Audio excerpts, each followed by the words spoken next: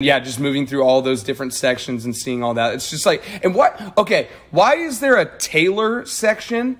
Yeah. Why is a guy why do you have to get a new suit? Like, what are you doing? Like, you're not doing business. Like, No, exactly. The business on the train is just literally surviving, like going into a sauna or chilling in a pool that's like 3 inches deep.